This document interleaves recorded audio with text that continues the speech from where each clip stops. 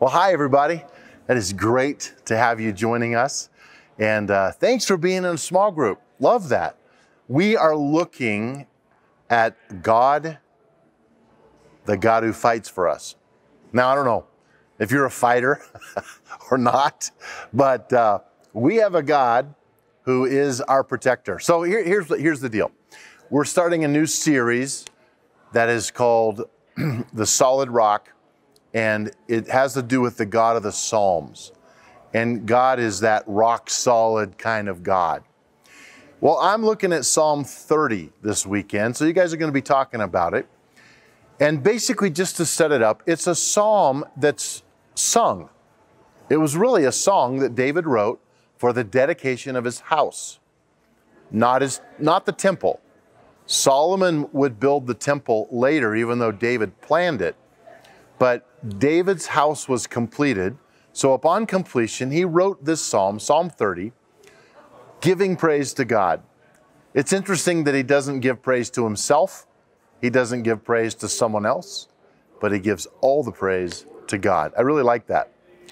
So there's kind of a few things. It's about a God who intervenes. In verse 1, it says, I will exalt you, Lord, for you rescued me.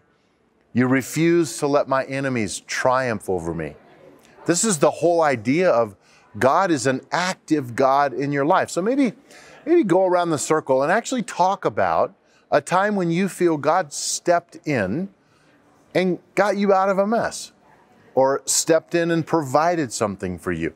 I think it would be encouraging for people to hear some stories in your group. The second one is that God restores. This verse 2 says, O Lord my God, I cried to you for help, and you restored my health. Who knows how many times David got sick? Most commentaries don't even, scholars are like, well, of course. He probably almost died many times. You think he's living in caves and bacteria and the challenges of the world he was living in the culture that he was living in?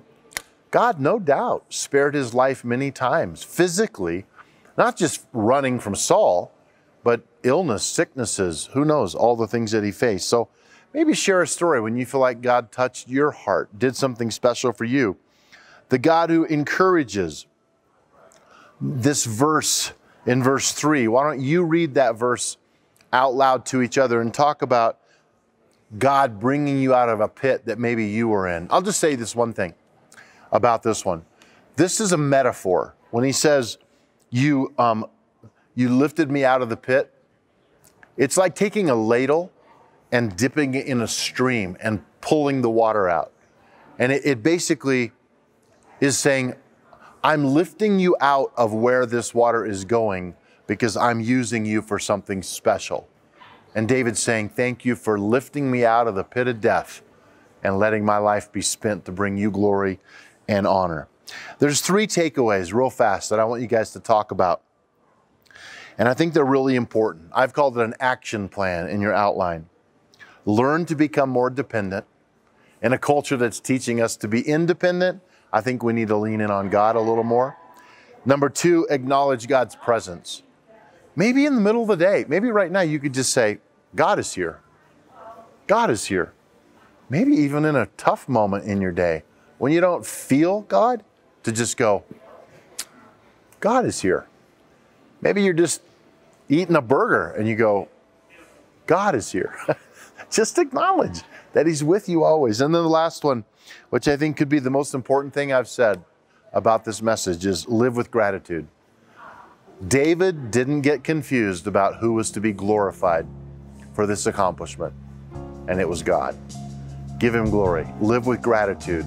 Talk a little bit about that. Have fun. I hope you're eating something good too. Take care. Bye-bye.